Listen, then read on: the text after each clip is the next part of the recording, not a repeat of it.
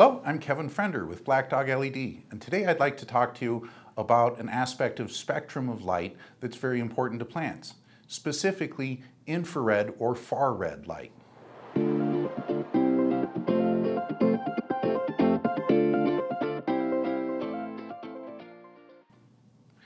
So, far red or infrared light is defined as light that's above 700 nanometers. This is light that our human eyes don't perceive or can't see very well, if at all. Some of us can see some of it close to 700 nanometers, but it looks very, very dim at that point. Even if the light source is actually very bright, we perceive it as being very dim. Now, plants see it a little bit differently. Above 700 nanometers doesn't always trigger photosynthesis in plants, but it actually can help out with photosynthesis. And the reason why is there's actually two separate what are called photosystems in a plant's leaf that are responsible for turning light into energy.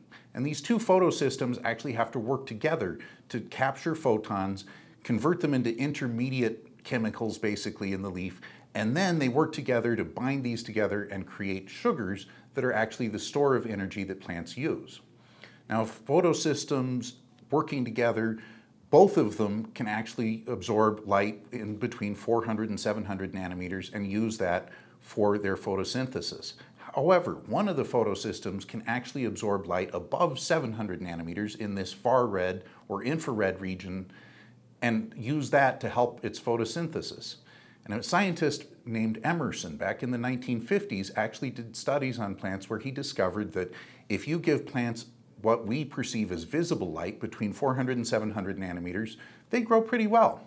But if you give them that visible light plus this far red, infrared light above 700 nanometers, they actually grow much better because it gets the two photosystems working together more efficiently.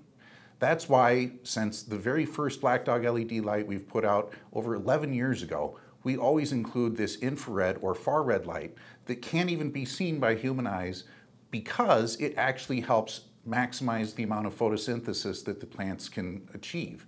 And of course, with maximum photosynthesis, you increase your yields, along with manipulating spectrum in other ways.